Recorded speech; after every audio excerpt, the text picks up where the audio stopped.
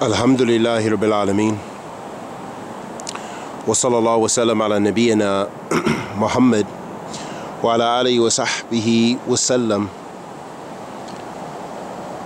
Amma ba'd. Habati fillah.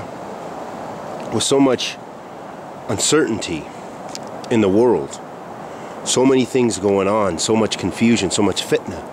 Fitnah between Ahl Sunnah, fitnah between the Muslims, killing one another. Extremism, terrorism, all the confusion, and then living in societies where so much time is spent on materialism, on material values, on accumulating wealth, accumulating property.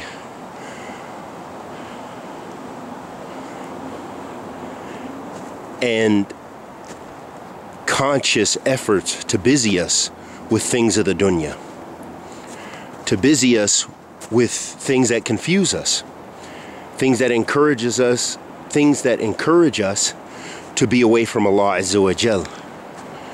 This is one of the challenges of the mu'min daily, and the challenges especially for the youth.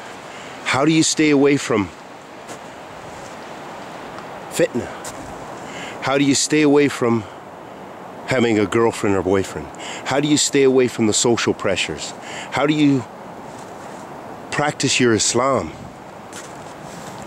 with all of that confusion and with all of those distractions? The Prophet sallallahu alaihi wasallam said that Islam began strange and it will return as something strange. So give glad tidings to the strangers.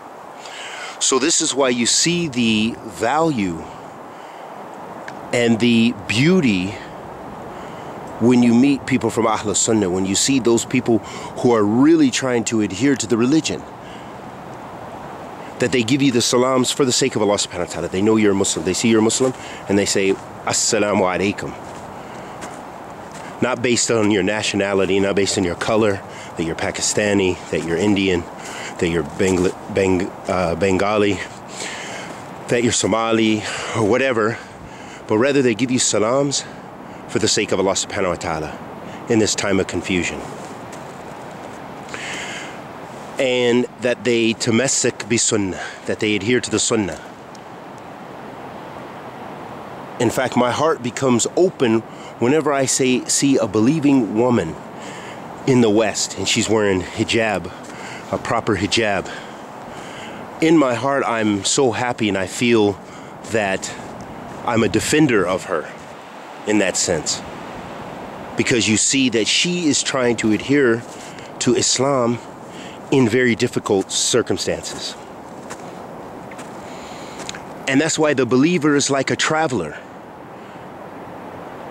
in this world. And if we can keep that in front of us, that can help us to stay focused. The Prophet ﷺ said, "Ad-dunya sijin al-mu'min, jannat al-kafir." That this life is a prison for the believer, and it is the paradise for the disbeliever. So they're going to get their enjoyment in this life. Whereas the Muslim, they control themselves in this life. They have to habs nafs. They have to restrain themselves in this life and give up some of the delights of this life in order to gain the delights of the hereafter. So we have to keep that in front of us and constantly remind ourselves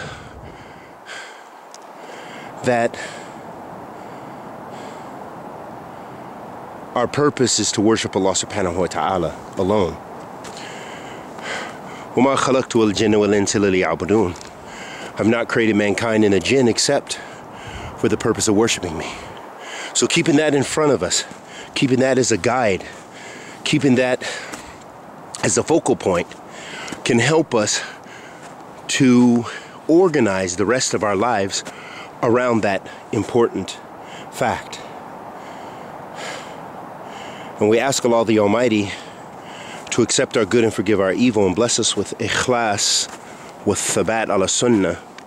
Wa sallallahu wa sallam ala nabiyyina Muhammad wa ala alihi wa sahbihi wa sallam.